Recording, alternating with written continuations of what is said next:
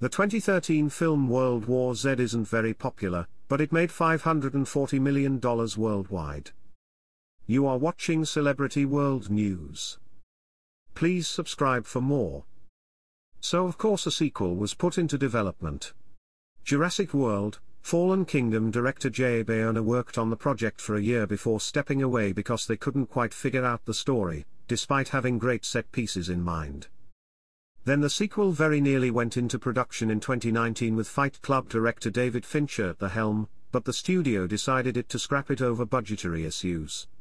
Now, during an interview with GQ magazine UK, Fincher revealed that he's glad his World War Z sequel didn't get made because it would have been similar to HBO's TV series adaptation of the video game The Last of Us, and the TV series format allows The Last of Us to handle the idea better than they would have been able to in a feature.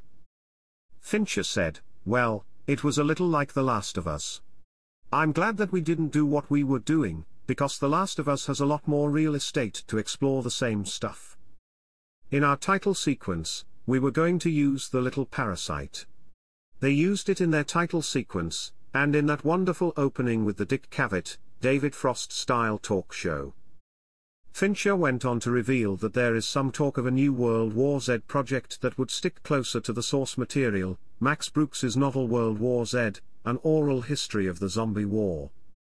In case you're not familiar with The Last of Us, that story is set years after a fungal plague wiped out much of humanity, transforming most into vicious zombie-like monsters. The story follows Joel, who's living in a militarized quarantine zone. He has a close relationship with Tess, who operates in the black market of this community. Together, they've become known by the local criminal underworld for their ruthlessness. On a mission to reclaim their stolen guns, they run into the leader of the Fireflies, a resistance group, who tasks them with smuggling a young girl named Ellie out of the zone. This mission soon becomes much more than they were prepared for. While the director is fine with his World War Z sequel going by the wayside, the film's would-be star Brad Pitt praised the script's really strong story, while would-be co-star Mireille Enos said it had a beautiful script.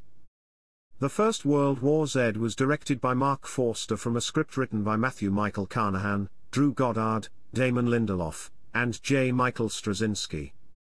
The film follows former United Nations investigator Jerry Lane, Brad Pitt, who traverses the world in a race against time to stop a pandemic that is toppling armies and governments and threatening to decimate humanity itself.